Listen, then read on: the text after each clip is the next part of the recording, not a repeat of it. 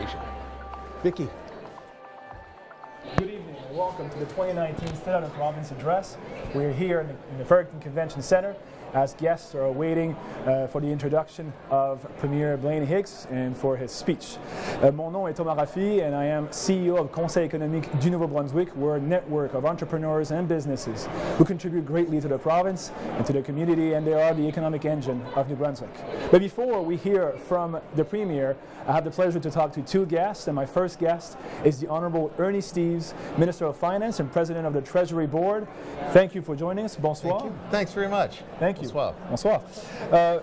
Mr. Steeves, financial management is a priority for businesses. Reducing the provincial debt and presenting a balanced budget, it will create consumer confidence and will allow also businesses to invest and expand and grow.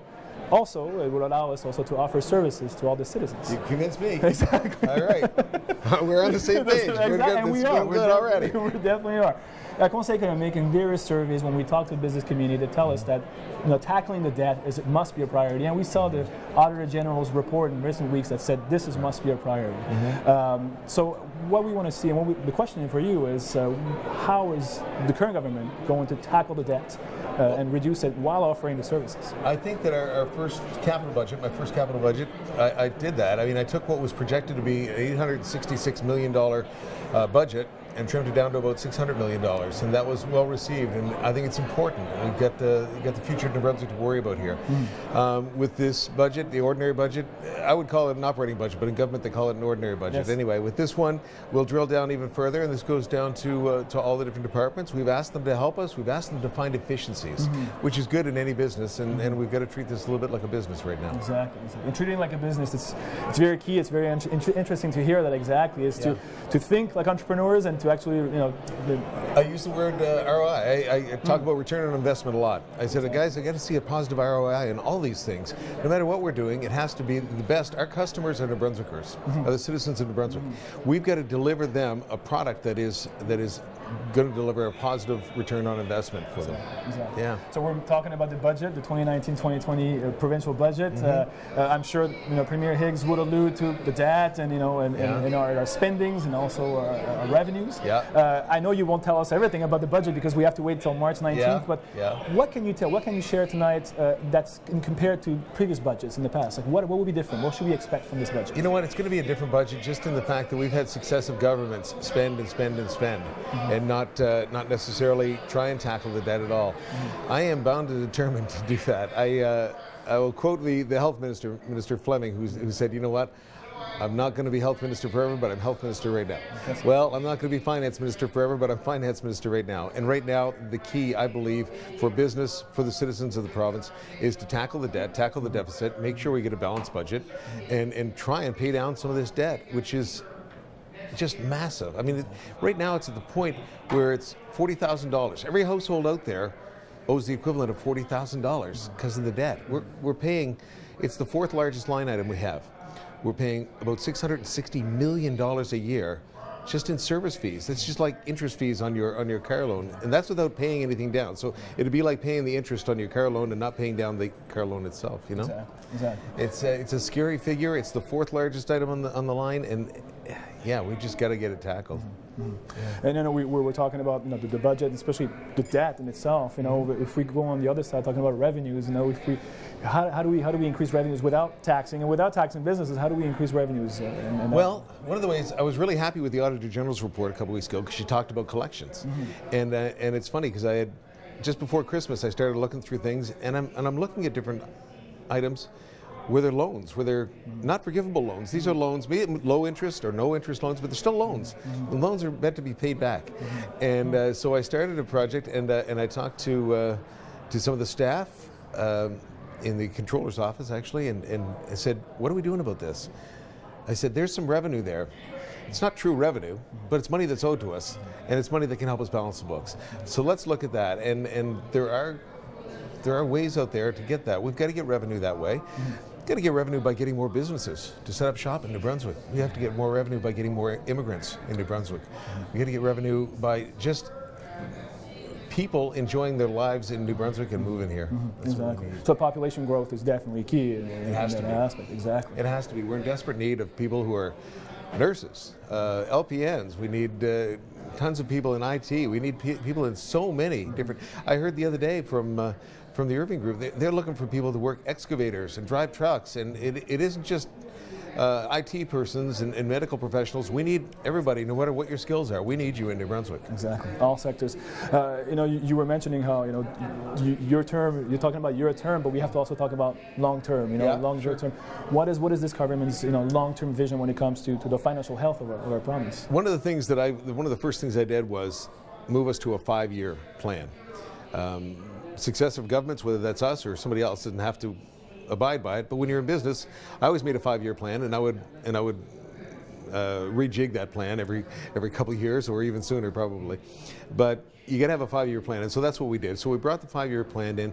When I looked at the capital budgets over years past, I found that the happy medium seemed to be around 600 million, and so that's what I shot at, and that was the final goal, is to get it, and I think we got it at 602. But so that's what it is going to be for the next 5 years. So that heavy road builders can plan and say, okay, how many people do I need this summer to hire to build the roads around New Brunswick? How many people in contractors do I need to build the buildings?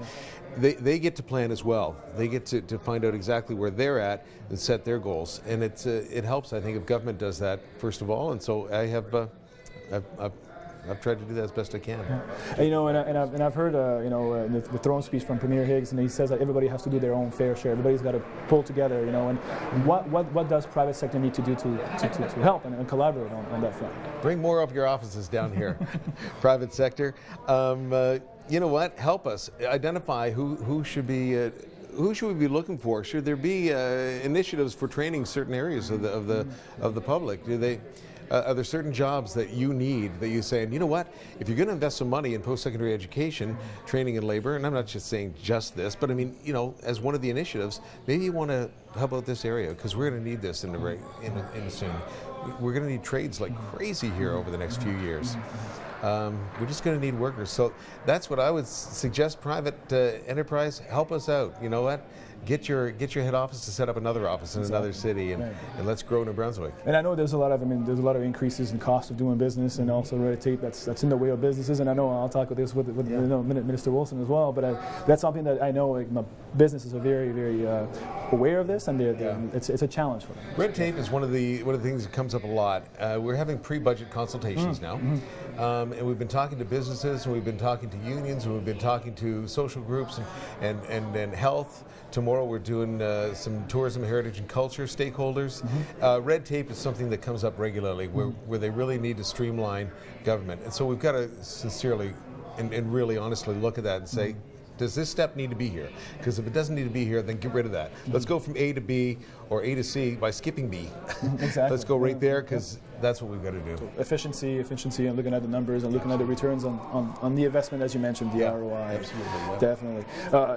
One last question, just to talk about, as you mentioned, the revenues, and you're looking at, what are your thoughts also on export? Because we have to bring some revenue into this province, and we have to look not only outside of our borders and the south of the border. What are your thoughts on the current situation when it comes to our exports, for example, in New Brunswick?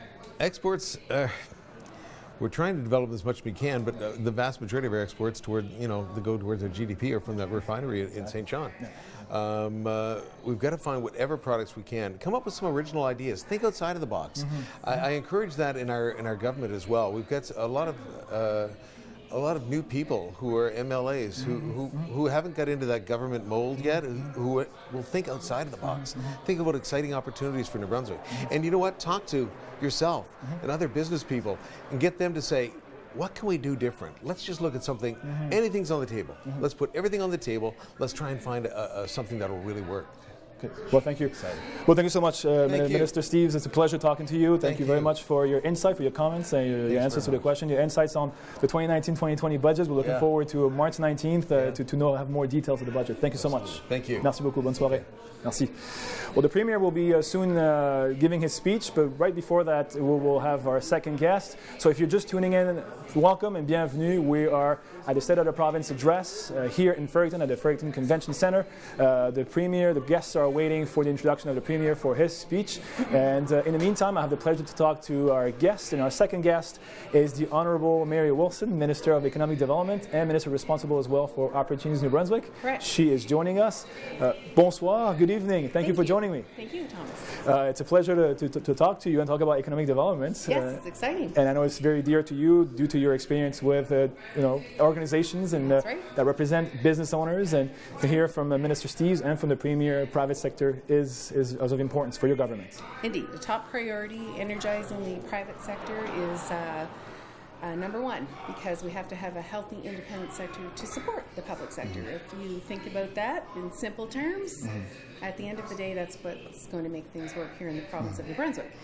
As you had mentioned, my history over the last 20 years was working with a independent business organization, the Canadian Federation of Independent Business, here in the greater Fredericton area. And during these 20 years, I had the honor and pleasure of over 12,000 one-on-one meetings with local independent business owners, every sector that you can think of, whether it's retail or professional, manufacturing, construction, service. I've met with farmers, truckers. They all just want to make a living, survive, create some jobs, and help our economy and keep their own business going. Yeah, and I know yourself and the Premier have said you want to make sure that New Brunswick is a great place to do business and to grow a business. And at Conseil économique, we couldn't agree more. Exactly. But you know, however, that there's been an increase of costs of doing business, a lot of red tape that's been slowing down our businesses. So what is your government's plan to control these increase of costs and also to alleviate the red tape? Yeah, well, we want to attack the red tape problem. Under the Allred government, there was actually a measurement by the departments here in the province of New Brunswick. There's over 52,000 regulatory red tape issues that we're up against here in the province of New Brunswick. So with the recent report card done by my previous organization, Manitoba and Nova Scotia are leading the charge. So we don't need to reinvent the wheel. We need to look at what they're doing and follow that lead, and we're going to put a team together and attack it. Like I was saying to many of the small business owners that I've dealt with over the years, you've told me time and again that you're duplicating your efforts, you're wasting your time, something can be simplified. So now I want the examples from those small business owners. Exactly. They know what needs to be done, so they can let us know, and we'll do our best to fix it. Exactly. No, that's great. It's the approach of listening and also planning and coming with some actions. I have a question. There's been a study in 2015 done by David Campbell and Marcel Desjardins about economic bilingualism and its importance and benefits for our economy. Yes. When we think about the contact center industry sector that generates $1.4 billion for our economy, yes, and also the 15,000 jobs created in the province. I would like to know your government's position and thoughts on the importance of economic bilingualism as an asset for our economy. That's a huge asset. We are the only bilingual province in Canada. So how can you argue with that? What a draw for businesses that want to come here and have unilingual, bilingual, multilingual workforce to work with. So we can't go wrong there. It can only enhance that draw for people to come here. So on top of that draw and that benefit that we've got, we also have to be tax friendly and red tape friendly. So we dealt with several increases as of recent, as you and your members will be aware. The biggest one recently being WorkSafe New Brunswick. Exactly. Terrible. Exactly. The rates have been going up very quickly and by large numbers over recent years. And sadly, the previous government could have made a move last summer, but chose not to. So as soon as we got elected on November the 2nd and given the nod to run this province, the next day, Saturday at 11 o'clock, Premier Higgs had WorkSafe at his office. What can we do to make things better now? So we're moving on that. Exactly, and it's a great example of how there was a committee that actually brought some reports, some recommendations, and you actually acting on it. And there needs to be some legislative changes, and changes are actually happening. So it's very comforting and to see that in that front. And it's been very hard also for businesses as we manage, because it forces them to make choices, expand or not expand, hire new people or not, and that's you can't plan that way. I could hear the brakes coming on in the fall as soon as those rates were announced. You knew, and they knew trouble was coming. So we had to get on it right away. Definitely. So Premier Higgs wants results. He wants them as quickly as possible. So we're going to continue to move on that. There are other issues that are plaguing small businesses right now too. It's a federal issue, but it affects all of us. And January 1, Canada pension premiums started going up. And they're going up every year for the next 5 years to the tune of 20%. A lot of people don't even know that's happening. But they'll notice it when their paycheck starts to get a little bit smaller.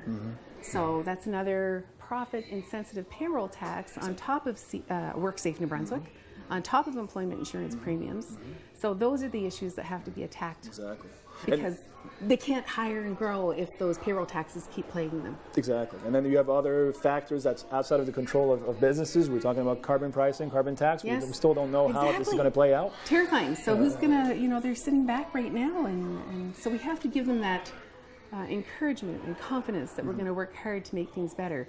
One of the good things that we are going to be working on here in the province of New Brunswick is to work towards reducing and gradually eliminating the double property taxation for commercial businesses and residential cottages. If you have a rental property. So that's a huge disincentive for businesses to come here to New Brunswick. Why would you come here if we have the only province that says we have double property taxation? So it's been an issue on the table for many years. So now we're going to start seeing some movement, and I'm excited to see how and when all that's going to start. That's great. That's very encouraging, definitely for our private sector. Another question. Let's talk about export. And we saw in the last year the renegotiation of NAFTA. We saw how the softwood lumber dispute is still not resolved. We have to diversify our markets. We have to look somewhere else. We can't only rely on our neighbor down south of the border. Indeed. We have to look at other markets. You are also minister responsible for opportunities in New Brunswick. So I would like to hear your thoughts, your government's thoughts on, first of all, making sure that our businesses are export ready. That's one thing. But also looking to make sure that we are, active globally with Europe and Asia. Exactly. So $13 billion a year in exports going out. Yes, the United States, 90% of where our exports are going. So we do absolutely have to diversify, and Opportunities in New Brunswick is doing a good job. And that's where a lot of concentration will be in looking at other markets, because New Brunswick has to be able to do more, and we have to help them do that. I mean, especially we have an agreement signed, Canada has an agreement signed with the European Union. We have to make sure we maximize this. And there's a lot of need, I think, to inform, first of all, our businesses to make sure they're aware of the opportunities that are available to them. Exactly. On a local note, intergovernmental trade right here in our own country is important. And we have barriers from province to province to province. So there has to be some more work done in that area. It's pretty bad when it's cheaper to import or export something to France than it is to Nova Scotia. What is wrong with this picture? So again, Nova Scotia, by the way, is doing a great job on reducing red tape and opening up the borders, and we're going to follow suit in the very near future, and we're looking forward to it. Definitely. So thank you so much for answering these questions, and it's great to hear your insight and also the direction that the government will take when it comes to supporting private sector. Thank you so much for joining us. It was a pleasure. Merci beaucoup. Bonne soirée. Ça conclut ainsi nos questions. Thank you so much for tuning in with us. This was our questions with the ministers. Now we're going to join the crowd that's in the floor for the introduction of Premier Blaine Higgs. Merci beaucoup. Thank you for joining us. Have a great evening. Au revoir. New Brunswick is a beautiful province, which indeed it is. I also don't say it because we enjoy and appreciate the business we do here. I'm especially excited to be here because our ongoing collaborations in New Brunswick are creating some of the most dynamic innovations we have seen anywhere around the globe. We are really making an impact at the global stage. New Brunswick offers this unique combination of innovation and collaboration, and that is why I want to be here. And that is why I want my company to be here. It is this incredible story of innovation that Siemens Global is committed to continue its investments in this province. Our collaborations with NB Power, with the University of New Brunswick, with ONB, with ACOA, provincial and federal agencies, created the Smart Grid Innovation Network. And I tell you, this is really unique in the world. This network has 3 research and development labs, and anyone with the ambition to develop, market, and export smart grid products and solutions is welcome to use these labs.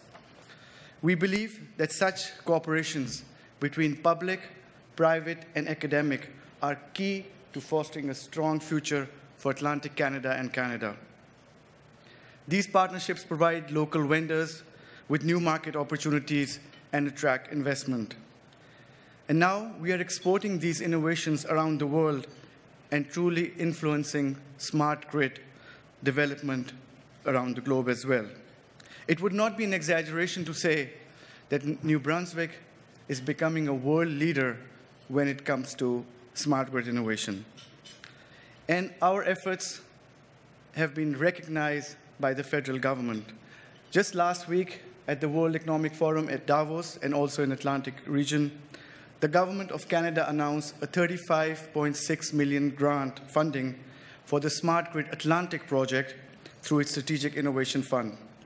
Here, Siemens, New Brunswick Power, and Nova Scotia Power will together develop and demonstrate groundbreaking technologies which will serve the energy management needs of the communities, of utilities, and also the individual consumers.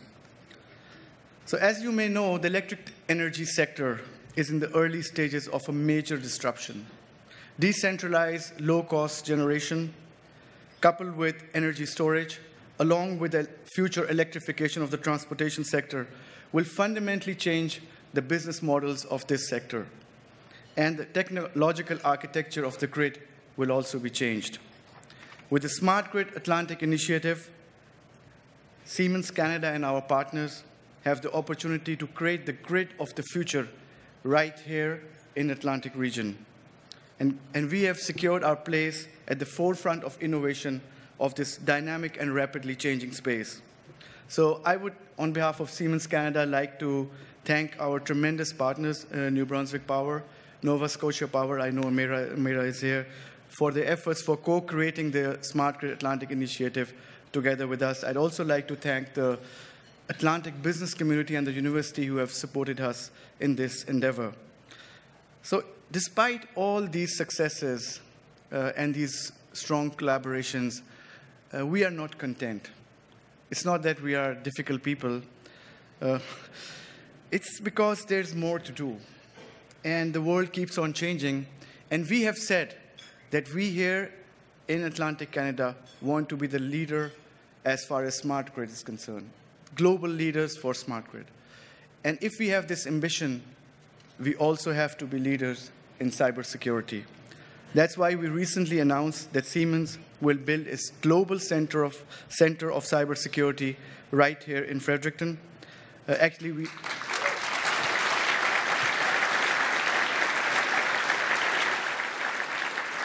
Okay. So the project has already started, and we have already a 6-man, highly specialized experts in our team. We plan to triple the numbers by the end of the year. In fact, our cybersecurity team is growing so fast that we had to take an additional table today. So that's the cybersecurity team, which was, by the way, not in the budget, but...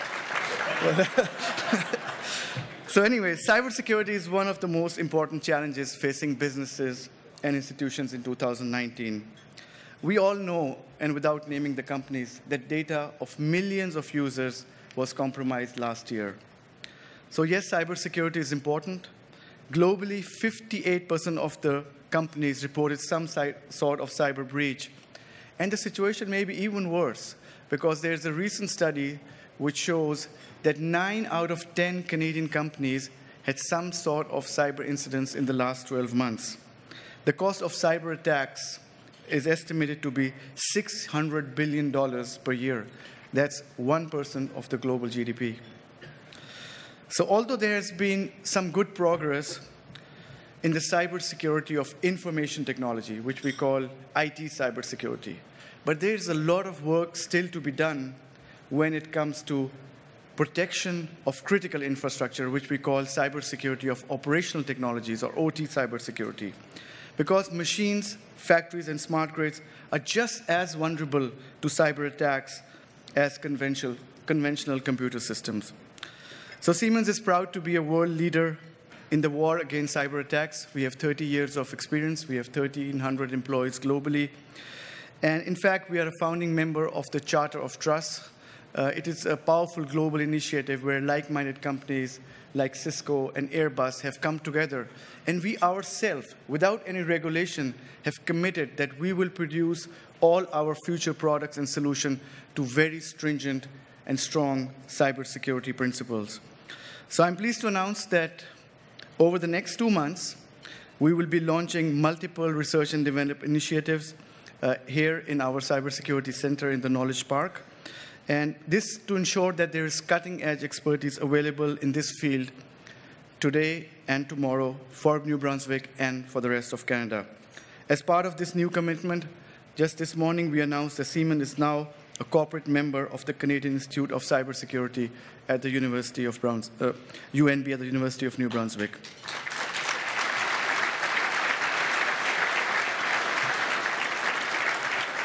We are also working closely with NB Power and Cyber NB and other partners in the ecosystem on a very ambitious project to develop a comprehensive protection mechanism for New Brunswick critical infrastructure. And I would like to really commend Cyber NB for their leadership in this initiative.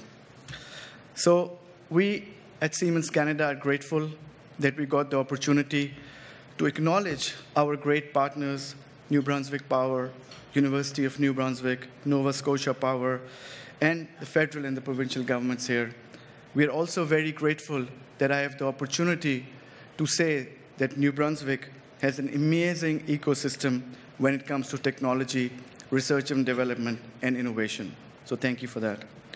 So now it's my pleasure to introduce Honorable Premier Blaine Higgs.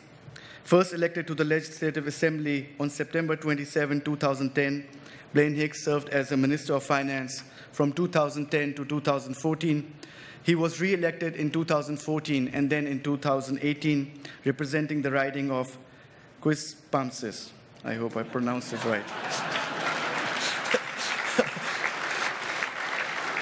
So, in 2016, he was elected leader of the Progressive Conservative Party of New Brunswick. Born in Woodstock, Premier Higgs graduated from the University of New Brunswick with a Bachelor of Science degree in Mechanical Engineering. That's good. a lot of engineers, so it's not bad.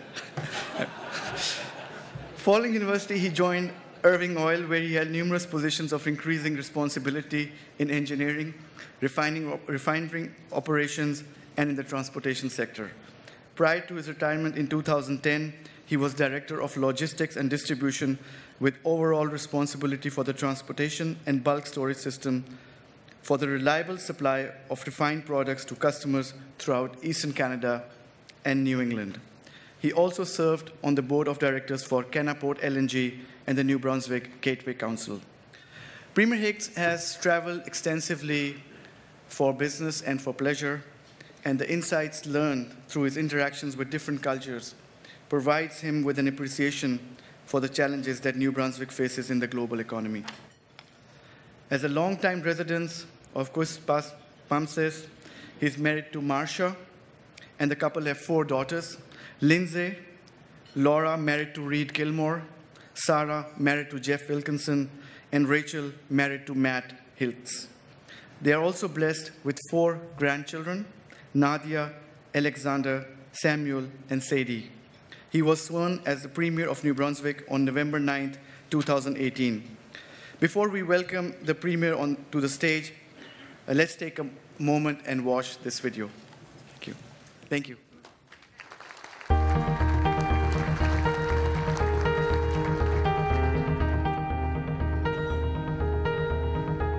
Bienvenue au bureau du Premier ministre. Welcome to the Premier's office. I knew Blaine all his life, except for the few months he was born before me. You're making a point that he's older than you. He's older than me, yes. And I could tell you about his birthday cakes that his mother made for him. I can tell you how he drove from one side of the snowbank to the other side on his jet ski or snow jet. Both wagons we had together. Yeah. Lots of good memories. About the horses and the He's kids. a very results-oriented person, and people perhaps don't truly understand what that means because we've never really talked like that, but we desperately need it. we desperately need to, when we make decisions, know that we're going to produce results. And we've not had that for a long time. Moi, ce qui est venu me chercher dans mes premières rencontres avec Blaine Higgs, c'est qu'il voit The interpreter apologizes. We don't have a accompli. feed. Puis, lorsque je désirais d'être le ministre du Tourisme, j'ai vu un sourire chez M. Higgs. Donc, moi, ça m'a parlé beaucoup. Il voit aussi l'importance de la culture. Il est venu nous voir au pays de la Sagouine du temps que j'étais là. Il croit dans la culture et le développement touristique. Et ça ne peut pas mieux tomber pour nous. All through the Northeast, and you could center there, you could travel either way and hit the main key spots within our province. It's well and good for someone at a distance to say, oh, well, we can't do this. Well, we can do it. We're going to fix it. Yep. I like it. So how do we rate the top line? No, one down. Just to be consistent. Doesn't matter. Pour moi, c'est un grand honneur de travailler avec Blaine Higgs. C'est quelqu'un qui est complètement honnête, des fois peut-être un peu trop honnête, il va toujours dire la vérité même quand c'est difficile. Et tu sais, quand tu parles avec le Premier ministre, que quand il te dit quelque chose, il va livrer. He says things as they are. Let's face it, he's an engineer. He often sees it as a very logical person. He likes to play tricks on me. Go on, the website. It was a commitment that we said we would fulfill what he had said before. In fact,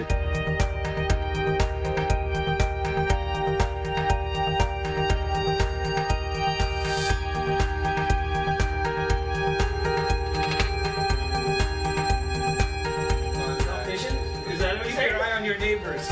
You know?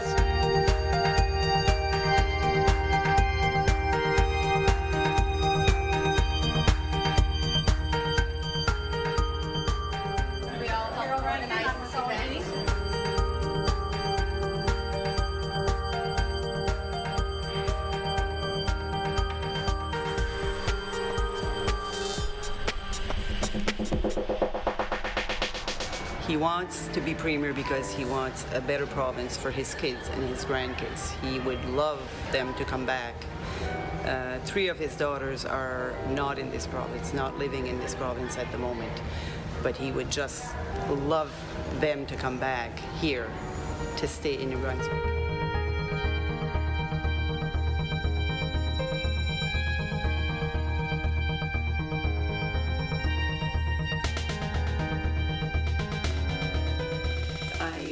Notice about Blaine and what attracted me to him was his sense of humor. And after our first date, I told my parents that he makes me laugh, and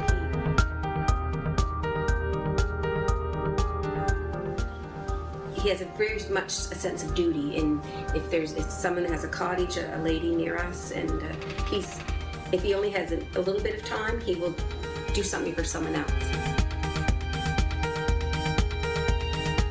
Mesdames et messieurs, notre Premier ministre, ladies and gentlemen, our Premier, the Honorable Blaine Higgs.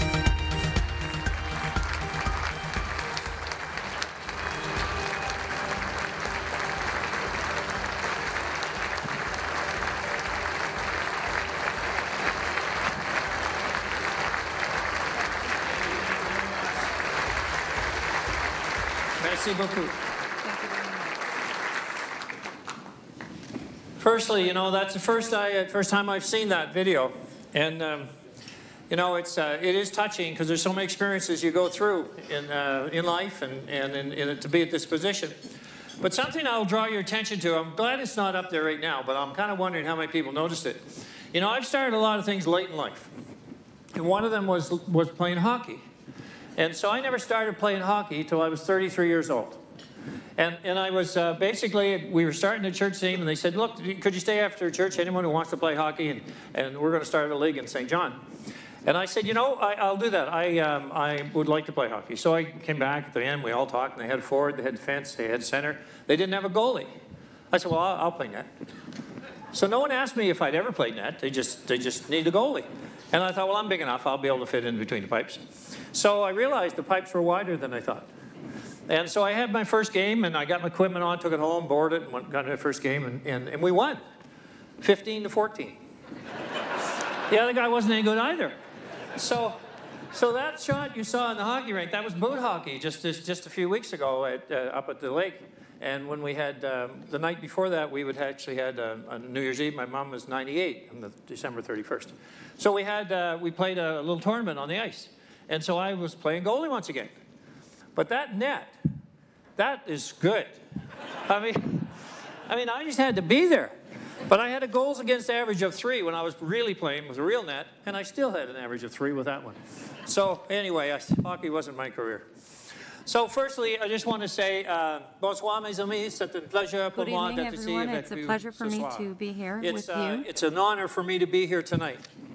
Every day since our government was sworn in, I felt the honor, the history, and the heavy responsibility that comes with the job of Premier. But as great an honor it is to be here, first and foremost, the Premier is a citizen of this province. Je remercie la Chambre de Commerce d'avoir organisé the Chamber of Commerce for organizing this event once again this year. In a world of tweets and sound bites, this remains one chance for the Premier to speak directly to citizens and explain the plan for restoring the New Brunswick dream.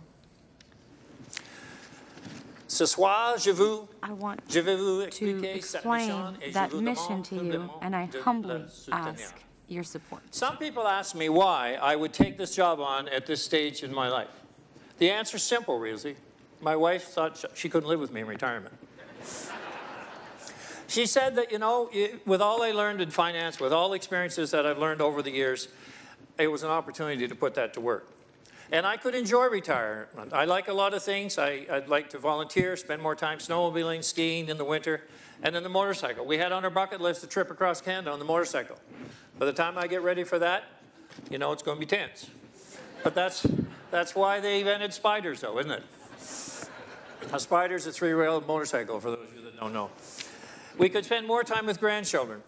But I've delayed that retirement with the hopes of making a difference right here in New Brunswick. I want to ensure that we have the options to stay in New Brunswick, the options that I had when I graduated many years ago. I want others to fulfill the New Brunswick dream, the very dream that Marcia and I fulfilled with our kids growing up right here in this province. I stand here tonight because we were blessed with that dream. I got a top-notch education in New Brunswick. And I appreciate your comments about mechanical engineer. Yes, indeed, yes. I'm the engineering group over here. I married my high school sweetheart, Marcia. We raised 4 beautiful children, and we built a career that we were both proud of. My kids grew up in close proximity to their grandparents, and I'm still fortunate enough to drive home to Forest City on weekends, well, not as many weekends as there used to be, to visit my 98-year-old mother. Now,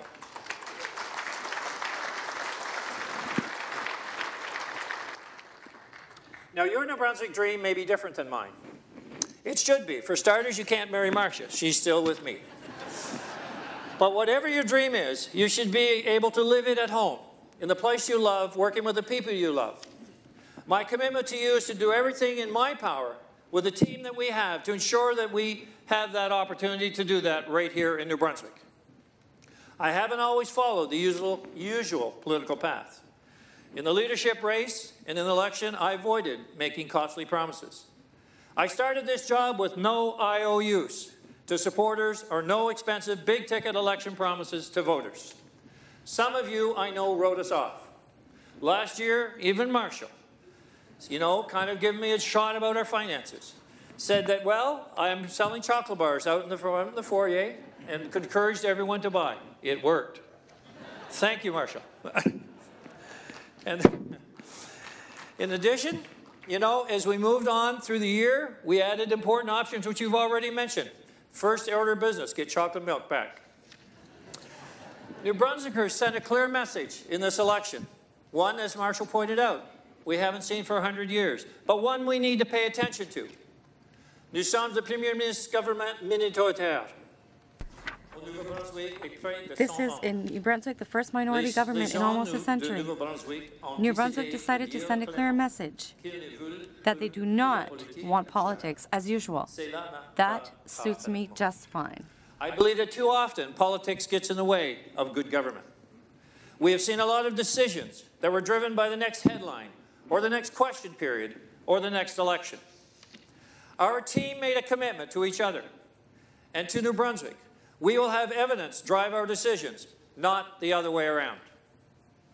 Usually a new government rushes off all of its projects and spending into the first year so they can run up a bigger deficit and blame it on the past government. We did not do that.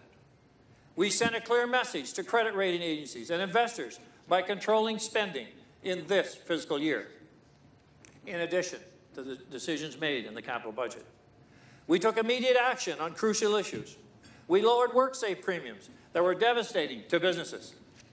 We met the ambulance crisis head-on, working with our colleagues, and found solutions that save lives and respect language rights. We reviewed early child care programs and kept them. We didn't ask, whose idea was it? We asked if the long-term return on investment was there and worth it. As I share our mission with you here tonight, I want to show you a couple of things that truly jumped out at me upon taking office. The first, in the last 4 years, government took in $1 billion more in revenue than it did in 2014. $1 billion per year, mostly through higher taxes. That's a lost opportunity. We continue to borrow money to pay our bills. Yet, we were second last in Canada in economic growth. Our social program indicators, from literacy scores to child poverty rates to surgical wait times, did not improve. $1 billion is a lot of money. It's nearly $3,000 for every working person in New Brunswick. We are incredibly reliant upon public money to keep the economy going. And that is the problem. If an economic plan is built around taking another $1 billion in taxes from a workforce of 320,000 people every time things get tough, you don't have an economic plan. We will not be raising new taxes for government coffers.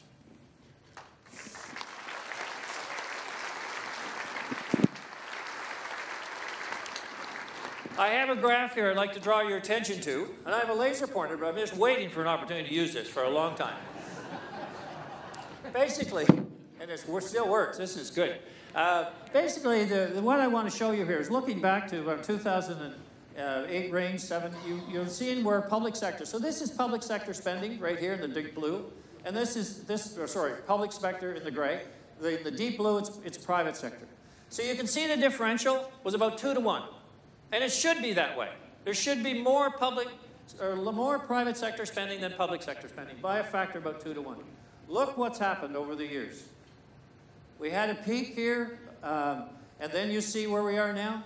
Public sector and private sector spending is matching. That is not a future for sustainable economic growth. And if that goes the other way, even more, then you become a situation where less people are paying more to finance projects to create employment, projects that are invented. That's not innovation. That's a recipe to continue spiraling into a deep hole. This slide clearly shows the challenge. Si notre économie continue de coûter uniquement sur les dépenses publiques, nous demanderons à... Now, if our economy continues to rely upon only public spending, then we'll be asking fewer and fewer people to pay more and more. That discourages people from starting businesses, taking risks, hiring people, and paying taxes. Often we look around our communities and we look for hospitals and schools and arenas. Those are important, but they are not generators of wealth.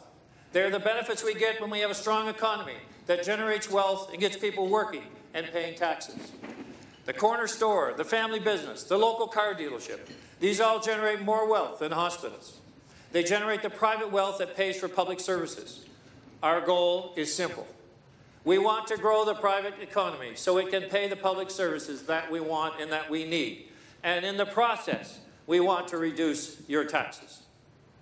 That's the goal. Let's talk about what each of us can do to get there. To leave the New Brunswick dream intact for the next generation, we have to do something government does not always do. We have to act with urgency. Our Auditor General recently confirmed that New Brunswickers have more public debt per capita than Canadians anywhere else. And New Brunswickers carry one of the highest tax burdens in Canada. When a government that takes more taxes from you and hands more debt to your children and hasn't delivered results in health or education or environmental protection or child poverty, that is not a call to set up a study or convene a focus group. It's a call to action. It's a call to action with a sense of urgency. It's a call to clean up our finances urgently.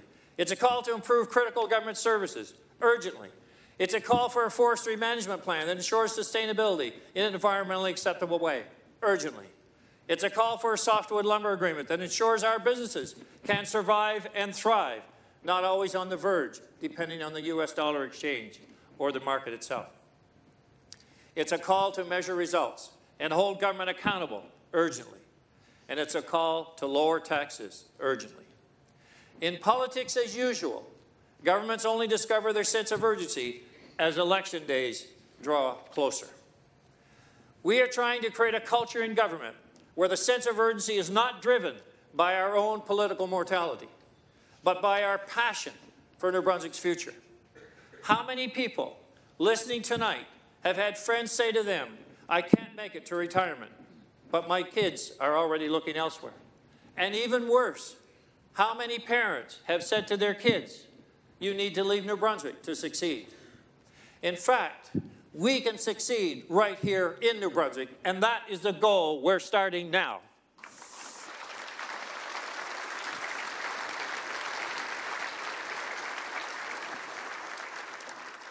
In the next 10 years, about 120,000 jobs will open up here in New Brunswick. That will be like having to replace the entire greater St. John area with new people in the next decade. For the first time in my working career, we will have more jobs than people, and it will be that way for a long time. About 75,000 of those jobs will require some kind of post-secondary education. If you took the whole campus here in Fredericton, UNB, STU, NBCC, CCNB, we would need 6 of them to fill the demand. However, it's our education focused on the needs. Do we have the right programs to meet the demands? I have been told the NBCC campus right here in Fredericton has a waiting list of 300 individuals waiting to enroll in the LPN program, a critical skill requirement for the future. So I say, what are we waiting for? We see the demands, we see the need, let's react and find a solution. That may be one benefit of being an engineer. I do like results. I like a plan. I like a Gantt chart. I like to know who's responsible. I like to know when it's going to happen. And I like to know it's going to happen now.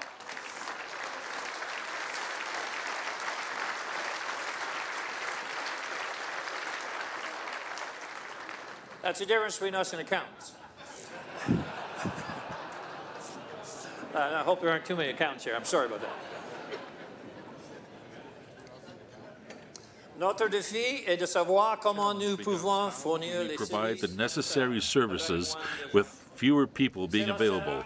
It will be less and less a financial issue, but more of a people issue. The companies that hire people will go to the places that have the people who can do the work. If we have too few people to take those jobs, those employers go elsewhere. We need the dreamers and the doers to choose New Brunswick. That's the key to keeping the New Brunswick dream alive. I see a province small enough to collaborate and innovate, but one capable of dreaming big. That province is New Brunswick. But I also see another province, one where too often politics have trumped evidence in public policy. One where public services are seen as vehicles to create jobs instead of public trust to improve public health and literacy. I see a province that has said yes to taxes and no to industry so often that we are sending the next generation out west and beyond to do jobs that we've turned away right here at home.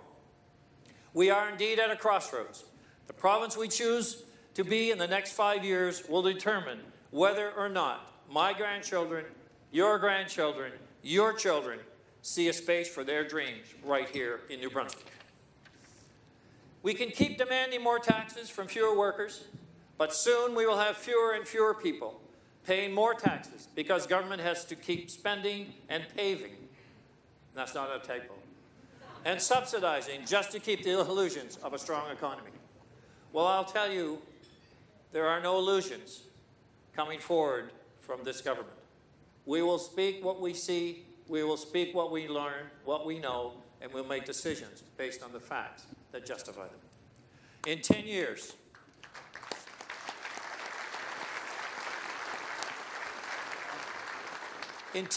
we could reach a point where one person is generating taxes for every one person who is paid from the public purse. And at that point, it gets very hard to avoid a spiral of borrowing, taxing, and watching private businesses leave. Or we can bet on the creativity and the drive of New Brunswickers.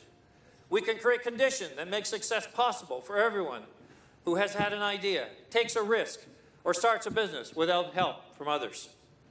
A premier can provide facts and urge changes, but the kind of province we will ultimately be depends not on the government we elect, but the people that we are. I'm calling on each one of us to ask, how can we each lead this change?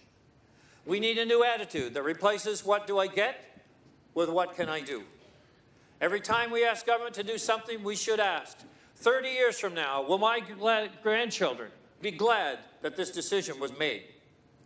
That is the era of big citizenship that I'm calling for here tonight.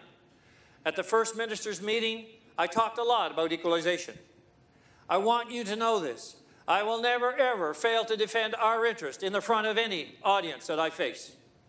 We will always tell our story and never shrink from asking for the tools we need to move forward. But equalization is not an end to itself. I did not get into politics to make life more comfortable for us to be a have-not province. I got into politics to get us off the list of being a have-not province. Equalization is a tool.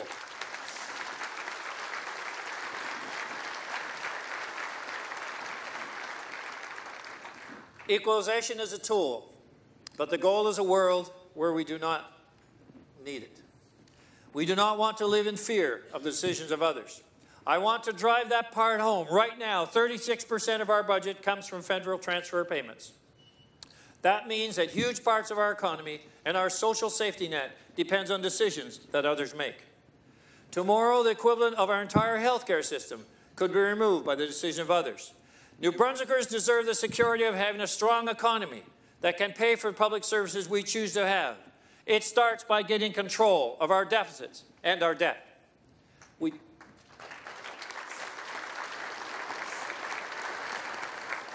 We pay 7 cents out of every tax dollar in interest on our debt.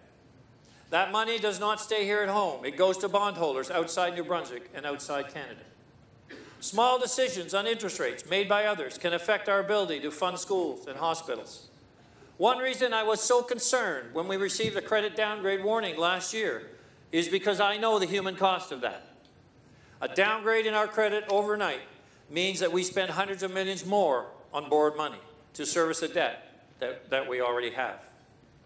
Notre gouvernement veut contrôler les dépenses.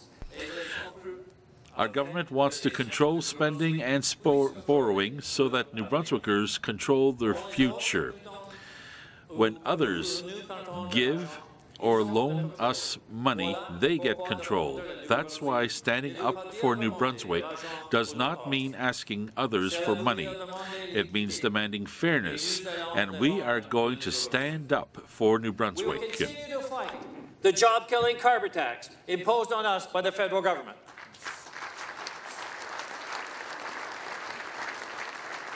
The carbon tax debate is not between those who want to deal with climate change and those who do not. In our speech from the throne, we were clear that we accept that climate change is real, man-made, and worthy of action. But the federal carbon tax is expensive, bureaucratic, and ineffective. It is also applied differently across the provinces. Why, for instance, does the federal plan make gas 16 cents a litre more expensive in Sackville than 10 minutes away in Amherst? For the federal Liberals, it's a revenue generator, not a climate policy, to the tune of $1,200 per year more in New Brunswick family will pay when fully implemented. We do not oppose the carbon tax because we're absent in the fight for a cleaner environment.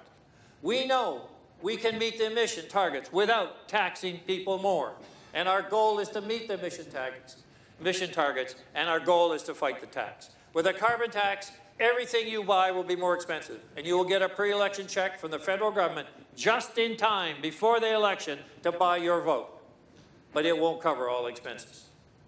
We're also going to stand up for free trade and fair trade across Canada. We'll happily open our markets for others, but I will expect other provinces to follow suit. It shocked me to learn, for example, that Quebec has 45 mandatory trade certification for skilled workers that allow them to insist upon only hiring locally. New Brunswick has 12 such certifications. Now, what does that mean? It means that Quebec workers can work in New Brunswick, but New Brunswick workers cannot work in Quebec. That's not fair. I've been very vocal.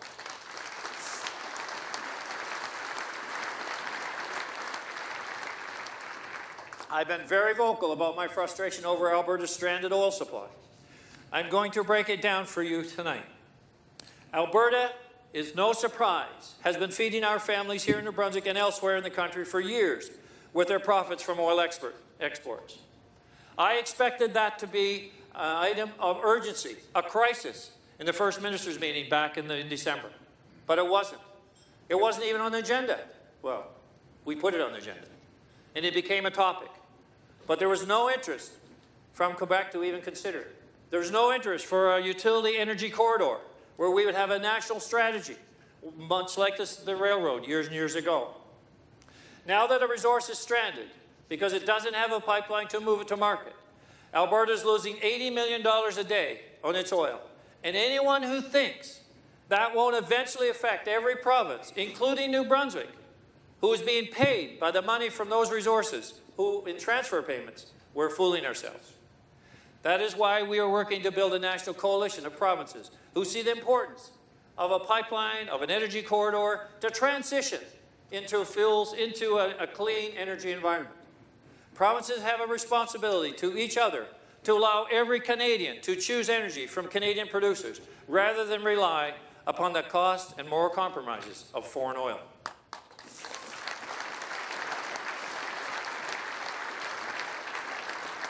I know that Quebec wants to look at transmission lines to allow them to sell electricity to New England, and so they should. And we would like to work with them on that. And as a Canadian, I want that for them too. But it can't be a one-way street. It can't be all for one. It's got to be that we work together for the right reasons. We're all part of Canada. We're all part of a nation that we want strong. And this province that was so strong and helped to finance the Central Canada many years ago. The Bank of Nova Scotia formed in 1832 or somewhere in that range in Halifax. I mean, we have a history here of an economy and a strength, and now we're kind of left on the tail end of the country. Well, our days are going to change because our voice is going to be heard. I cannot be bought.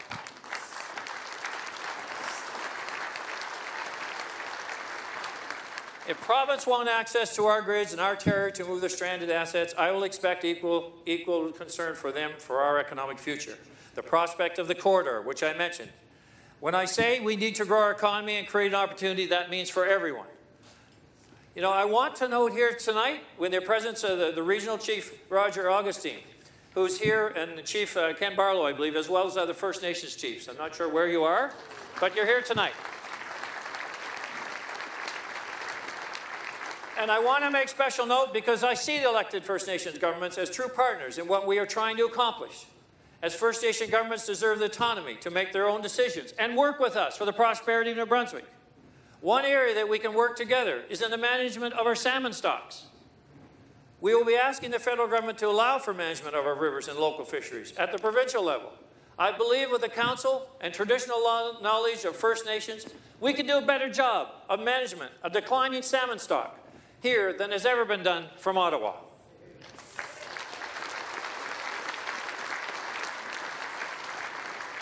And I look forward to working with elected First Nations leaders towards a new, less paternalistic approach to governing where First Nations can truly manage their local economies.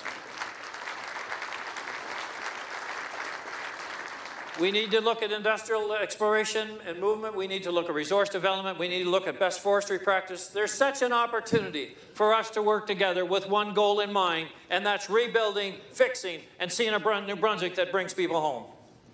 Now I want to talk about something that I call 50-cent dollars. You've probably heard me mention that before. I'm calling on the federal government to provide support for priorities that move our economy forward. We need to change the belief that every time Ottawa offers us a 50-50 funding project, we need to take the deal or we are losing money. That doesn't sound like a bargain to me, something that I don't need, but I must spend money to get it.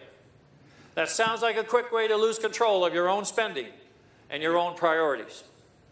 If you had to buy a big screen TV every time Walmart offered you a 50% discount, you wouldn't be a smart shopper, but you certainly have a lot of TVs. And you'd have a big debt. Offering 50-cent dollars is a way for Ottawa to control our spending around their priorities, not New Brunswickers. And that's the difference. We have priorities, we have a voice, and we want help, but we want help in where we need it. Their needs are driven by federal election cycle, not the need to provide quality education in Dopetown and a good seniors care in Shippigan.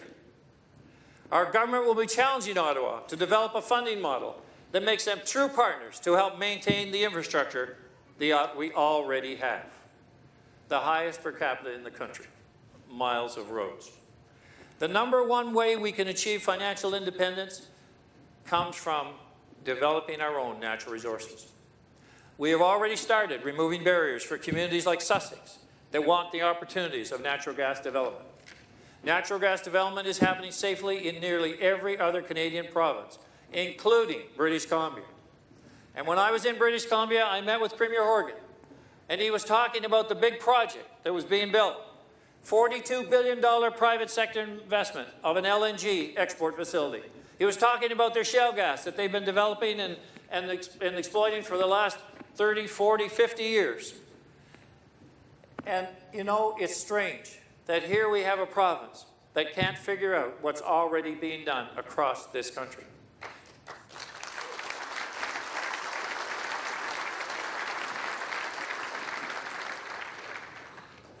And did you know that Alberta has more than 480,000 natural gas wells? It's time to stop making decisions for our province based on fear and start making decisions based on facts. Pour moi, défendre le Nouveau-Brunswick. For me, standing up for New Brunswick does not mean getting cash from others and giving up control. Standing up for New Brunswick means fighting for a fair chance to compete, create a competitive business environment, and open markets for our people, goods, and ideas. New Brunswick will become the province to watch, not the province to finance or buy off in exchange for support.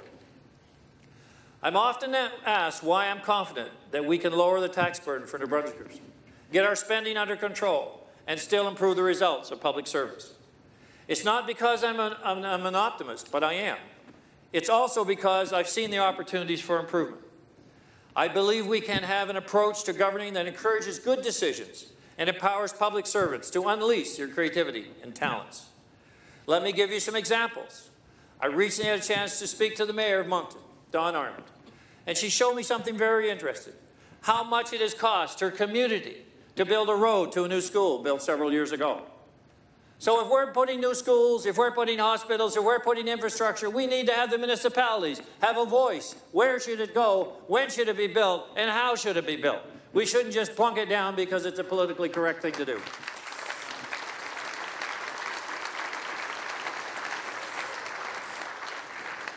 So that's one reason we'll work urgently with local governments reforms, so that we can work with municipalities and improve the way they do their business, because we're going to react to the needs that they have.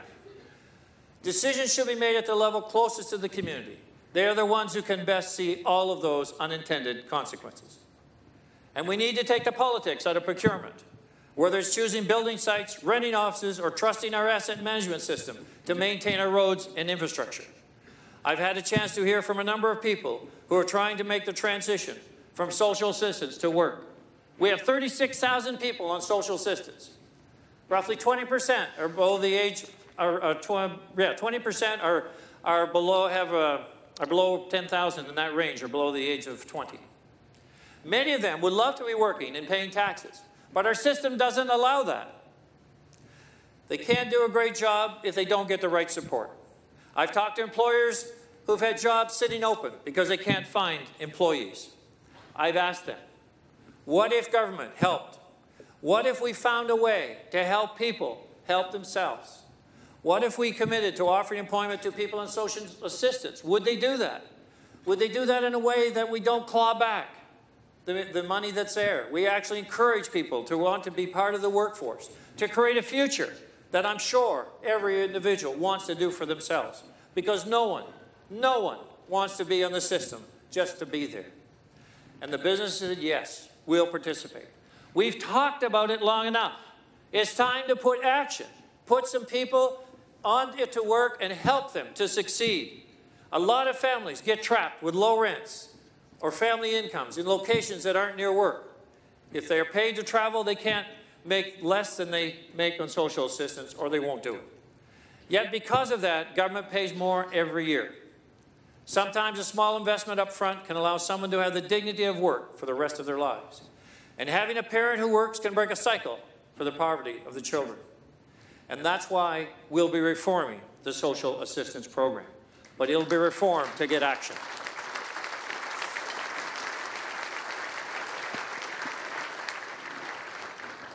It'll be reformed so that people can see a future, have a future, and be part of a growing New Brunswick. We apply the rules too rigidly to those who arrive in the system and just need a hand up. And because we trap people in the system, we become tolerant of those who have been in the system for years.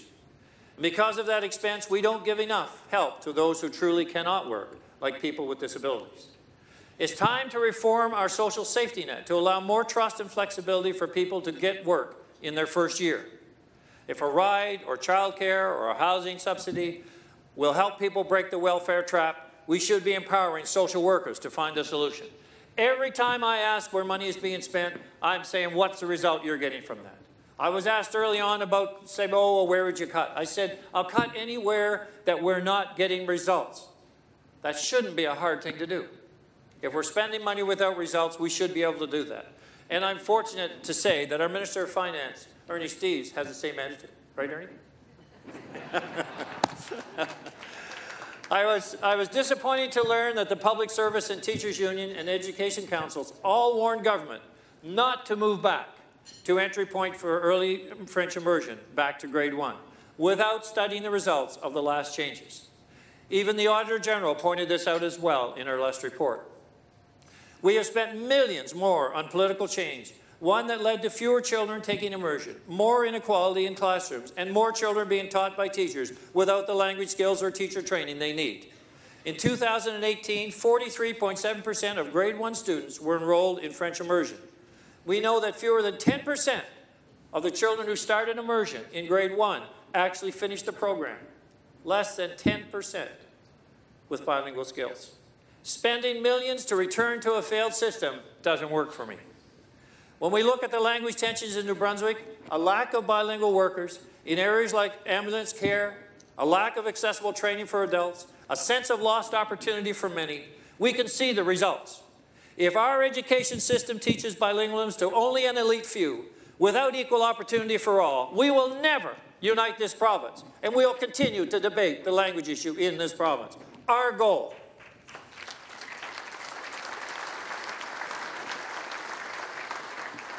many jurisdictions worldwide teach all children that graduate with conversational skills in 2 or 3 or 4 languages. Why can't we do that for 2? That's why the Minister of Education will be working closely with educators, with parents, with individuals, stakeholders, to take the politics out of this decision and reach a solution that works for all children. This will be part of our plan to create a world-class education system that empowers teachers, inspires, and innovates, and makes the classroom, once again, an area of learning.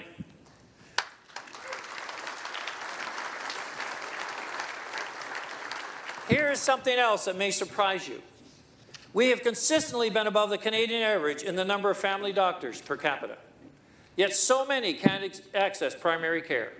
About 50,000 individuals without a family doctor. And that's because we don't have a supply problem, but rather a problem with management and distribution. This government is committed to doing away with the outdated billing system, looking at working with health professionals for solutions like nurse practitioners, looking for ways to improve the system. I've often spoken about the need for government to focus on customer service. Every taxpayer is a customer. and we need to improve customer service. People pay taxes with the expectations that deserve to be met. Government is not a business for profit, but it should be a business that delivers better service to its customers, the citizens of this province. The citizens of this province who are taxpayers. If customers do not get the value for their money, they will go elsewhere, and that's exactly what is happening. When I speak of customer service approach, it is because I want us to remember who our social programs exist for. Our healthcare system is there to provide care to the sick. Our schools are there to inspire children. Our social assistance programs are there to support families and lead them to the dignity of work. Our goal is to get spending under control and get better results from government through managing better, managing smarter. The outputs are not like a business. The goal is people, not profits. But we still have to remember we do indeed have a goal. And that's why I'll keep us focused on people with public services that we're there to serve. That approach mirrors the greater challenge.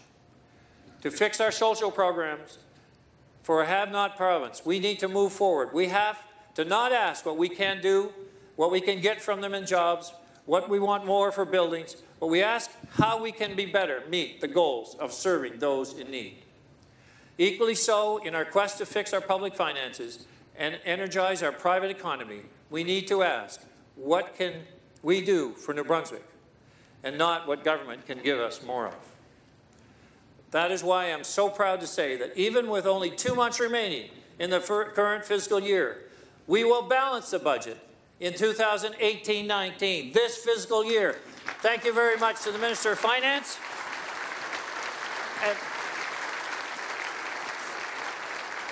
And thank you very much to the colleagues, the deputy ministers, the deputy ministers in government, the civil servants that are looking under the hood.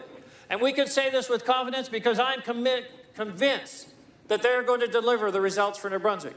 The results that we need because they're part of the solution, a key part of the solution. And it's exciting. I'm also pleased to say here tonight that the budget will continue to be balanced. In 1920, well, we can't go beyond that, maybe, we're not sure. But certainly, for as long as we're here, because that should be a given. Shouldn't be an option. It should be a given. I also have the pleasure to tell you that the 1920 budget will also be balanced. We could solve the problem here in New Brunswick with the tremendous workforce that we have in the civil service working for us each and every day. If higher transfer payments do arrive, we will have the happy choice of lowering taxes, paying down the debt, or improving our systems. Nous devrons continuer sur notre lancée. We need to make it our common mission to have a government that works, an economy that provides opportunity and finances we can sustain. There are 3 introductions I'd like to make tonight. Tout d'abord, je veux féliciter les étudiants de la Université de Moncton qui ont rapporté. Let me highlight the accomplishments of students from the Université de Moncton who recently won first place in a Canadian University Business Championship.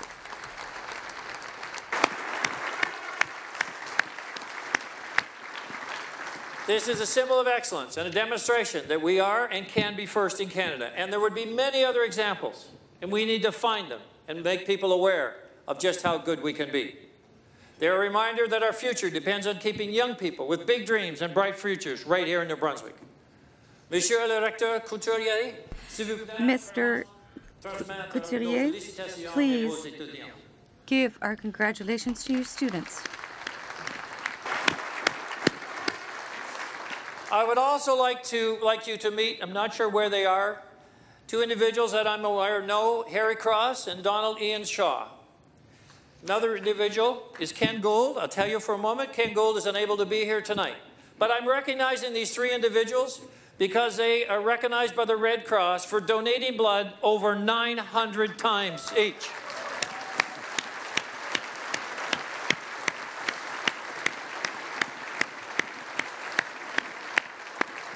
So any of you that have had blood transfusions, you should say thank you. And I think they're at 940 right now, currently. They remind us of the big citizenship that we need. Without citizens willing to give, no amount of spending and no amount of doctors could provide the care we need. Thank you very much, gentlemen. That's a sense of a shared mission we want to inspire. That's the big citizenship our times demand. We need all hands on deck approach. Every single New Brunswicker can be part of the solution. Business owners, academic leaders, union representatives, and individuals from all walks of life. Too often we measure people by what they get out of government. We tell our union leaders to get us salary hikes. We expect mayors and MLAs to build arenas and pave roads. We expect leaders to demand our share from government, even if it shrinks the pie for others. If we all focus only on getting our share, we will be fighting more and more over less and less. In New Brunswick, where fewer talented young people stay, where businesses close because taxes are too high, where we fund entitlements, even as a basic service, goes unfunded, that won't be a province worth fighting for. But New Brunswick is worth fighting for. Mais cela vaut le peine de se battre pour le Nouveau-Brunswick. New Brunswick is worth fighting for. Help us by reforming the system to find the money for wage hikes. If you're a mayor, ask first how we can lift the tide for every community in this province. If you're an opposition politician, lead with ideas, not complaints. If you're an entrepreneur, tell us what you need to take a risk and build your business. If you're a citizen, ask how you can help build your community, lift people out of poverty, and help a child learn. My former Deputy Minister of Finance, my first Deputy Minister of Finance, when I was first elected in 2010, John Mallory is here tonight.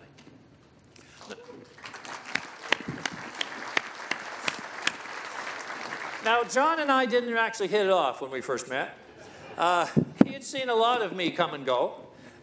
He'd been in the system 38, 40 years, and he said, you know, I know how to deal with you guys. Really, he was that frank about it all. And I didn't know quite how to handle it. And, you know, people have said, you know, that I hate to spend $1, and well, some of that's true. But actually, in John's case, I've spent $2. John has a 2-year contract to work with us to help and work with the civil service to help us get their fiscal order situation back under control. John retired, but he hasn't drawn from the mission to come back and help where he could. And of course, in typical government fashion, we drew up a $1 a year contract with an 18-page contract. So John once told me, Blaine, our problems will be solved when a government decides it's more important to fix New Brunswick than to be re-elected. And that sums up our mission. And John, we're glad to have you back because that's our goal.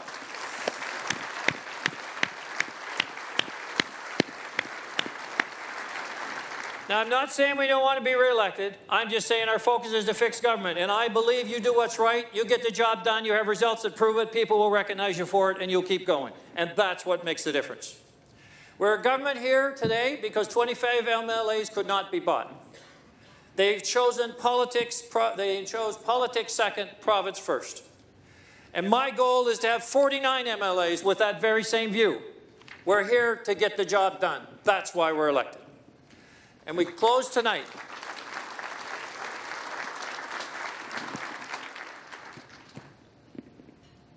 As we close tonight, I want to give you my word as a Premier and on behalf of our government that we will continue to put this province's needs and future above all else. There will be political pressures to put ribbon cuttings before results, but not on my watch.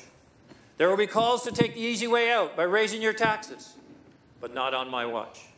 Some will tell us to start spending as the election draws near, and our answer will always be, not on my watch. There will be voices who will demand backroom deals for special interests or that will want a special interest. Not on my watch. Voices will urge us to go back to the safety of buying votes with taxpayers' money. Not on my watch. There's a theme here. You can join in. There will be those who try to divide us, to pit region against region, north against south, but not on my watch. Some will even tell us to lower expectations, to settle for less than big dreams with a strong economy, but not on my watch. Wherever you are tonight, I ask you to join me.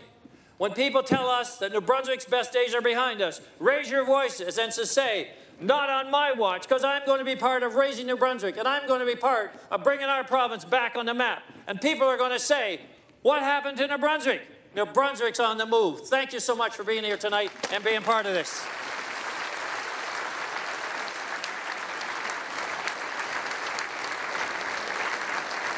Thank you.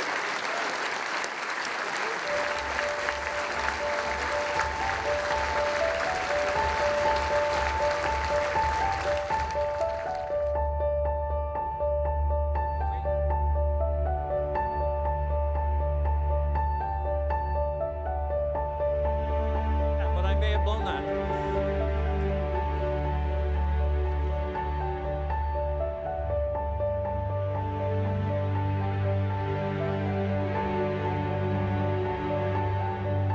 It's such an amazing province to live in and to work in. And we believe that there's a tremendous opportunity to grow our global seafood business from right here in New Brunswick. Donc on n'a pas nécessairement une motivation directe à faire du marketing ou de la publicité à l'intérieur de la province. We like the predictability of the market. We think there's opportunity here. All you have to do is find them and capitalize on them.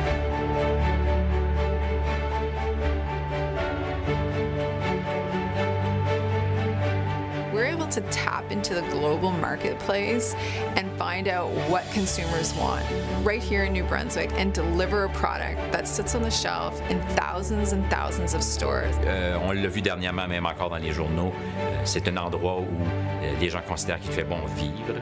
New Brunswickers are hardworking, resilient, innovative people that have a way of getting things done even in the most challenging of circumstances. La province du Nouveau-Brunswick a beaucoup à offrir. On est une province qui a un créneau particulier, étant officiellement bilingue aussi. It's a place where a handshake still means something. It's a place where the people you do business with are the people you go see at the market or you sit beside at your kid's Little League game. When we look at New Brunswick, we have a lot of hope, a lot of passion to continue to grow our business from New Brunswick. We're all here and we're not leaving because this is where we want to be and this is where we want to grow our business. We're now selling to 67 countries around the world from right here in New Brunswick, and that gives us a great deal of pride and a great deal of optimism. We're doing our part for the New Brunswick economy by reinvesting our profits back into the province. We're doing our part for the New Brunswick economy by exporting around the world. Nanoptix amène de la nouvelle eau au moulin parce qu'on exporte 98% à l'extérieur du Canada. We're doing our part for the New Brunswick economy by hiring New Brunswickers, bringing jobs when we acquire other companies back here at home, and we plan to invest millions into the New Brunswick economy over the next number of years.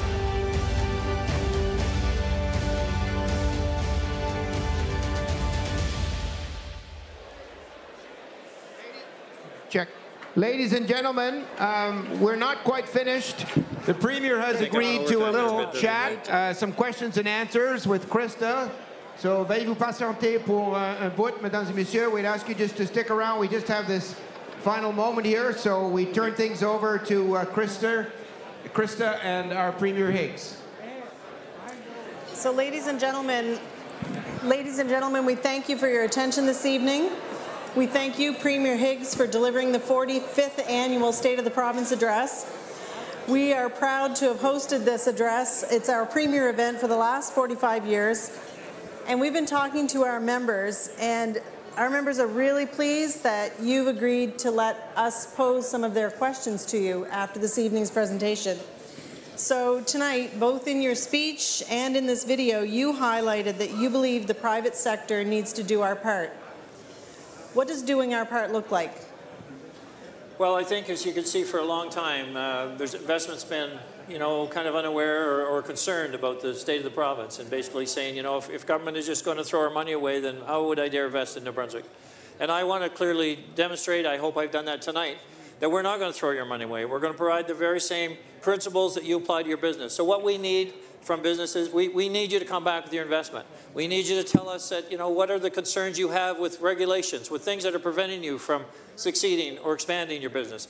And then we want to be a partner in helping you to expand internationally, not only provincially. So I'm just saying those roadblocks, those barriers that you've always thought were here in New Brunswick, well, they're here, we're here to remove them. So you tell us what they are, and we will work on a timeline to take them down. Thank you. In order to balance the budget that you've just promised us this evening, your government's going to have to make some very difficult decisions. You already did in the capital budget. I think our audience tonight agreed, and their applause showed that they too feel the urgency. They support that decision.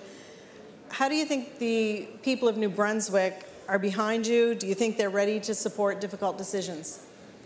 Yes, I do think that. I think the capital budget, it wasn't easy, but it basically illustrates, we just can't create employment through taxpayer funding and creating jobs in that regard. I think that if they see, again, when we say what are the opportunities, I'm encouraged that people are basically saying, how can I help? What can I do? Where can I contribute? And so the decisions coming ahead, I don't think are going to be as difficult as one may think. I think that when you get everybody in their own way, whether it be in a hospital, it be in a school, everyone sees places and say, oh, why does government keep doing this? And one area that I would speak of right now, typically we have what was called like a March Madness thing where people say, I got to spend my budget or I won't get it next year. If every department throughout the civil service said, you know what, I don't need to spend more in March, I don't need to spend more in February, I can manage with what I have, we would balance the budget, just on that alone. So it's a case of asking people to think about what they do every day and the contribution they can make. And you know, it won't be tough because I can't do this alone. But together, every one of us doing our part, we can make a huge difference and people will see it and be part of a revolution in New Brunswick that's putting us back under control. Tonight you mentioned in your speech that your government is going to continue to fight the federal carbon backstop that's being imposed on New Brunswick. What does the fight look like? What are your next steps?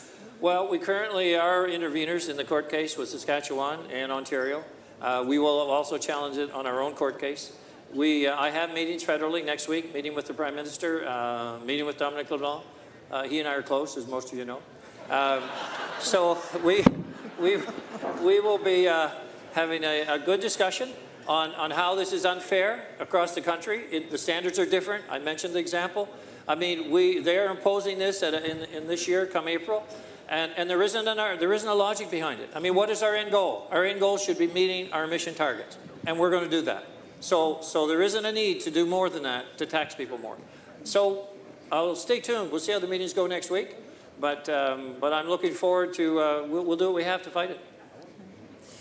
The business community of New Brunswick is extremely opposed to Bill 9 that was introduced in the fall sitting of the legislature for its first reading.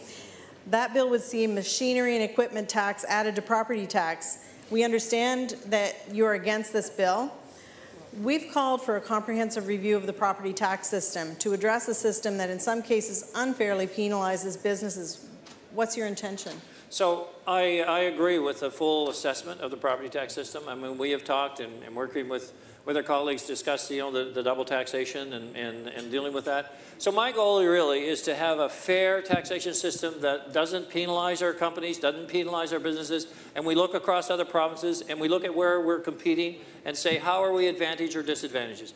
My goal is not simply to impose a new tax on someone for the sake of trying to generate revenue for likely a situation where the spending's got out of control and it's not going to solve the problem. It's only going to mask it. So let's go to the root cause of any of these issues, but let's have a property tax reform that meets what others have, can make a comparison, so we don't disadvantage our businesses. That's my goal. And where that takes us, it'll be very open, it'll be very readily available and transparent, so people will know the decision's made for the right reason. Thank you. You also talked about natural gas development in your speech. What do you see as the biggest opportunities for New Brunswick in terms of natural resource development in addition to natural gas?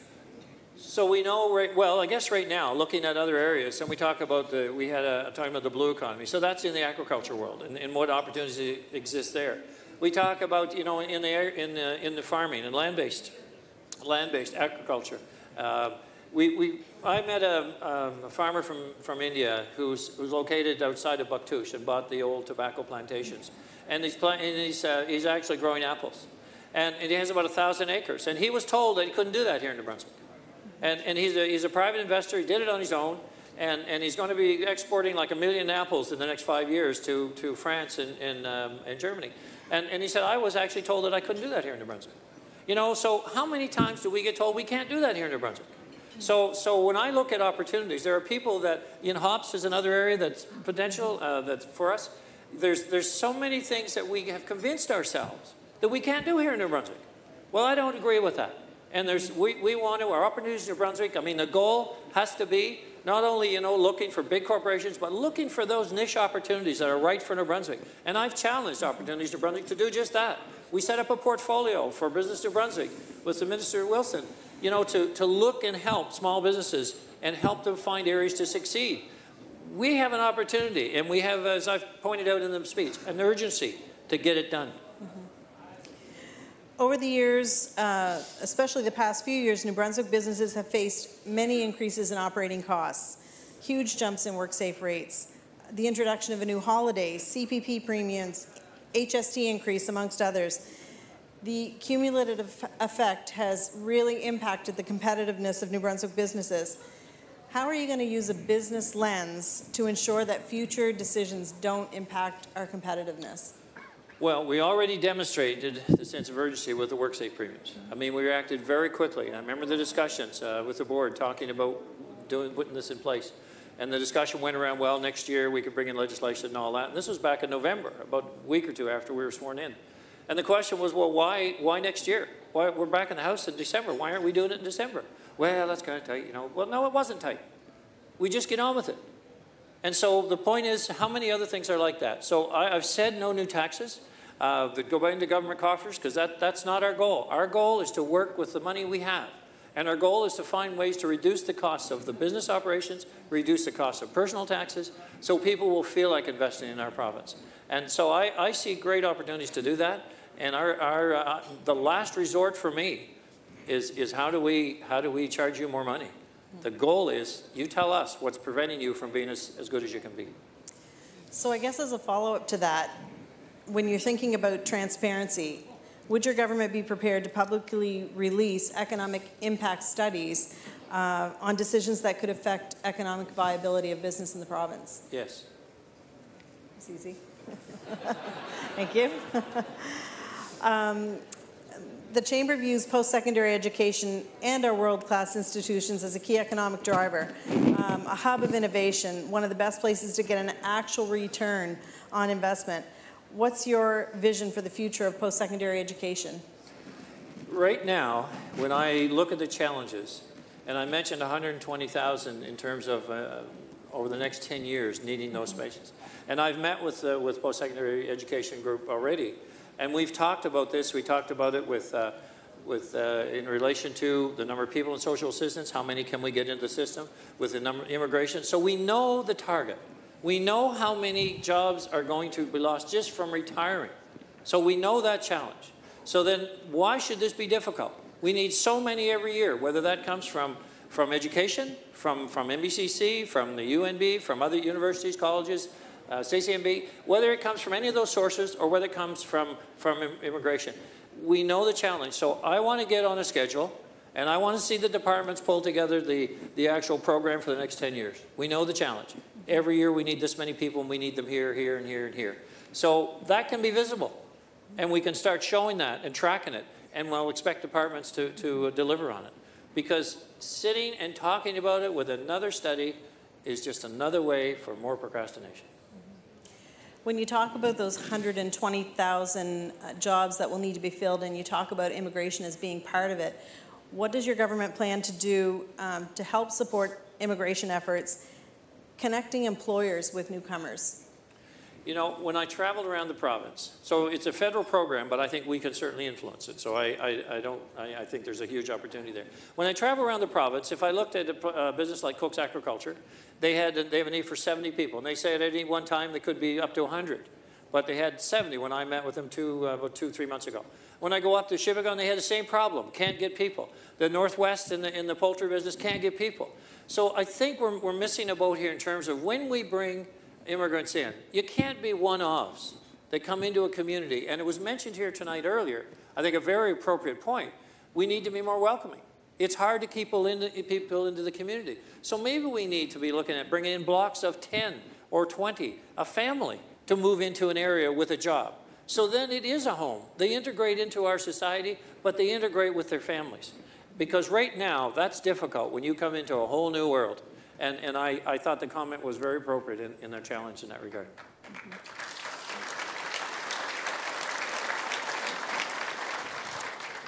I want to turn your attention to a reference in your speech.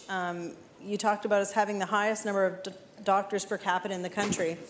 And you said that in the election campaign, you said that you were going to eliminate geographic-based billing numbers. So when is that change going to come into effect? This year, when we bring the legislature back in and to move that forward, it's You know, it's a management system, as I talked about. You know, there could be areas that don't have, and we've used the building number system as a management tool for years to restrict the number of doctors. We're the only province in the country that does that. So you say, well, okay, let's look at doctor-patient workload, look at where the geographic locations are, look at how we match up with other provinces. You know, sometimes we get into an issue because we each want our own specialist. And in New Brunswick, you know, if you look at Halifax and you talk about Halifax, you can say, well, where do you go in Nova Scotia? And many people from New Brunswick end up going to Halifax for different things. Well, where should we decide in New Brunswick? Where should our locations be for the right specialist? And I don't know what that is. But per capita, we need to have those frank discussions and say, what do we need? As a medical society, we need your help.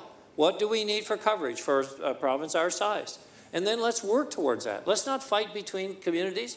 Let's find a way to provide the best health care, because the challenge is real. And our biggest challenge is going to be able to fill positions. You know, we can argue about hiring people, but it's finding people to hire. Last year, during the election campaign, you also pledged to reduce the double tax rate by 50% over 4 years. And the goal would be to eliminate it entirely. Is it your intention to begin this process with the first budget in March? Well, I said we'd do it when we had the financial capability to do it. And so, you know, we won't be flush 1st of March. Or into March. So I'll have to talk with the finance department and discuss this further. But I know that it's an item. It's not only an item for us as a party, but it's an item for other parties as well. And we do want to get back to a fair taxation. So it is a commitment, and we will follow through. But our goal will be to do it through a balanced budget approach. Premier, we really appreciate you taking these questions. These are important questions to the business community. I would like to, however, give you a chance to have the last word. Well, thank you, Krista. I don't get that at home.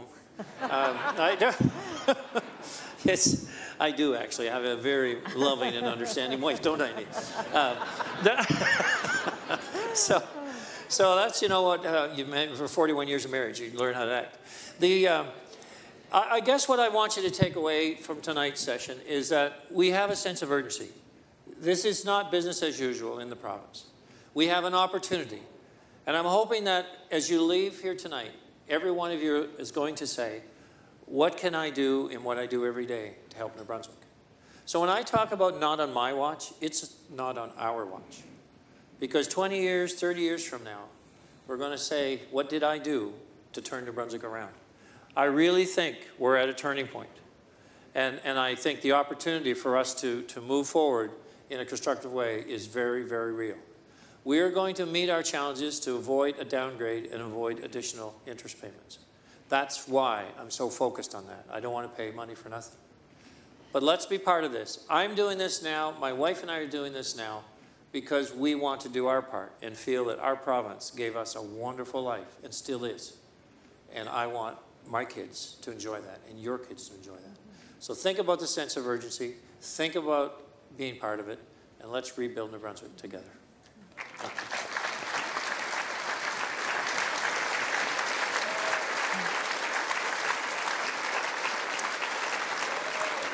Ladies and gentlemen, that does conclude our evening. We thank you for your attendance. We thank our Premier for delivering the State of the Province. A donation is made to the Fredericton Chamber Scholarship in your name. We'd like to thank our great MC, Marshall Button. We'd like to thank our sponsors, the great staff here at the Convention Center, Siemens, of course. And we'd also like to thank the viewers at home for joining us this evening on broadcast on Rogers. So again, thank you very much. Thank you. Good evening. Bonsoir. Bonsoir. All right. Good night, everyone.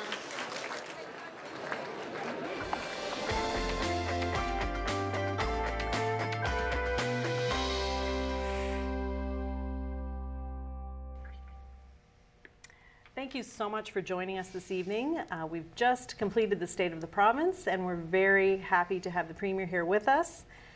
Premier, how do you feel after delivering the 45th Annual State of the Province Address with the Fredericton Chamber of Commerce? Excited.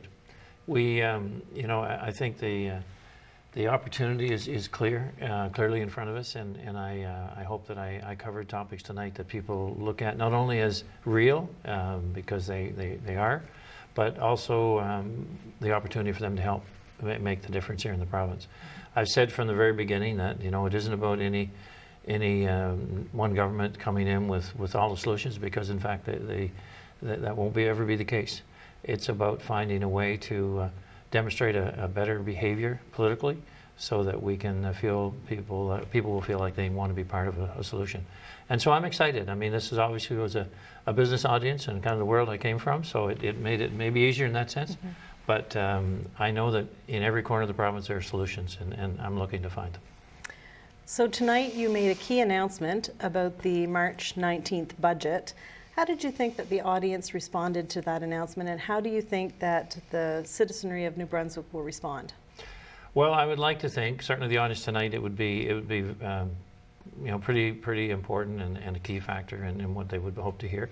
So I think, but I'd like to think that same message across the province, because it's being relieved that finally, you know, someone's taking it seriously about how we spend the money that we're collecting through taxes.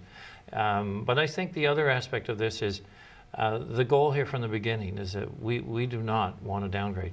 And we cannot afford to downgrade and pay another 30, 40 million in interest payments. So the goal from the start with capital budget and then with this is saying, you know, we are going to manage our finances appropriately. We're going to do what we would ask anyone else to do every day in their life. And you can't expect people to do things that you yourself aren't prepared to do. So I didn't get in this to, you know, for a career in politics. I got in this to make a difference, but to help give people a voice in what's needed to turn our province and turn the corner. And I'd like to think tonight people felt that this was a beginning of a change for New Brunswick that's going to put us on the map in a positive way. I do think the response tonight was positive, and the community at large hopefully will engage the same way. Thank you. What was the key message that you hope that New Brunswickers took away from the State of the Province address this evening? Well, firstly, you know, we have a sense of urgency.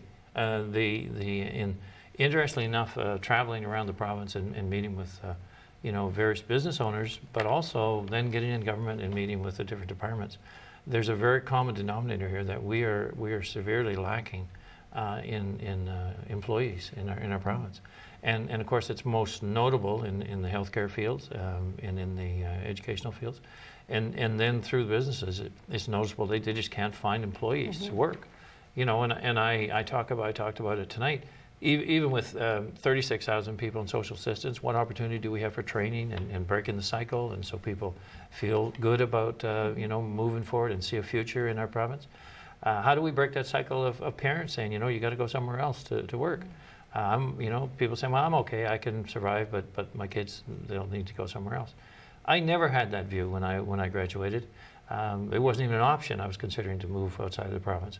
I want to bring that back, and I think that people are leaving tonight with, you know, we can fix this, and I'm excited about that potential. And so it's like I feel like we're all on a watch now, and we're all saying, you know, I can't wait for someone else to do something for me. It's like, what can I do? So the whole theme about, you know, talking about the sense of urgency, fixing New Brunswick. Not on my watch, and the not on my watch theme is we're all here, we're all watching. Let's do more than watch. We all need to row in the same direction. We do. So you've now officially been the Premier for 83 days. And counting. What's been your biggest surprise, and what do you feel has been the biggest challenge? Well, surprise would be probably related to the information that we learned, and related to the carbon tax and the carbon plan that was put forward or not. It was known by the federal government, and basically the federal government had advised the province that the plan would not be accepted. There was this shuffling of money from one box to the other wasn't going to be accepted as a plan. So that was a disappointment that all this was known, and here we were at the 11th hour and inheriting a situation that had a clear timeline. So then the other part was that was kind of encouraging was the departments, and they'd worked on a carbon plan with different stakeholders, and it was in a good format. It was good. It just needed to be finished off, and we did that and submitted it. And the only real difference outside of what the federal government are looking for is that we don't believe in a carbon tax. We don't believe that we have to tax people more to ensure we meet our missions. And the unfairness that we saw from one industry to another, because the baselines are all different. So that was a real big issue. I mean, of course, the issue around the Francophonie Games, that was a surprise, and that was something well known too, and so that was a concern. Those items were bigger ones, and then looking at the money that's been spent, and working with the department, saying, well, what did we get out of that? And not being able to get a clear answer. Mind you, that's what the budget process is for right now, and what we're going through. Where's the money been spent? So in the first 83 days, we reacted on some files. The WorkSafe was a big one to put that legislation in place, because those rates were getting out of hand. And we'll continue to do that. I want us to be not only seen, but to be felt by businesses, by individuals who ask a question of government. I want them to get an answer. And when I get a letter, I want people to go to the right department and give the individuals an answer, or call, or deal with it. But don't just send out a kind of a template of a response.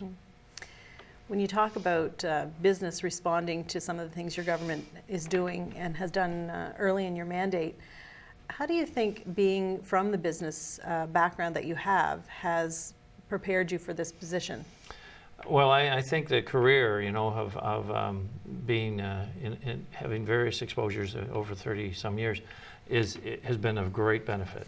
So not only in business acumen that basically you have to find ways to be creative and innovative in order to you just can't charge customers more money. So you look at ways to do your job and do it better, like every business would do. And when people say to me, well, government's not a business, I say, well, it's not a business for profit, but it is a business to get better results. There's no excuse for us not to get better results every day in delivering service for the money being spent. And it's not a matter of just, I need more money, so I'll tax somebody more. It's saying, why can't I do this differently, or why can't I do it better? And that's so the part of getting people trained, having a succession plan in government, just like you would in business. So another thing that I, came from the business world, I hired my replacement 3 years before I left. And we need to have that continuity in the system. People see their career path, they feel engaged to deliver, and it doesn't get thwarted in such a irresponsible way, one political party after the next. And we need to get on a program of continuous improvement, just like a business. So there's so many categories that you just keep building on each other's success. You don't just turf what the last one did and start again. And that sort of background makes me look at things very differently than most. And I never came here to get into this for a political career. I just see it's a mission that I feel like I'm on now with many others who have shown the same diligence, the same interest, the same conviction. So I guess that leads me to what will be my final question. We've only got a couple of minutes left. What do you hope that your legacy will be as the 34th Premier of New Brunswick?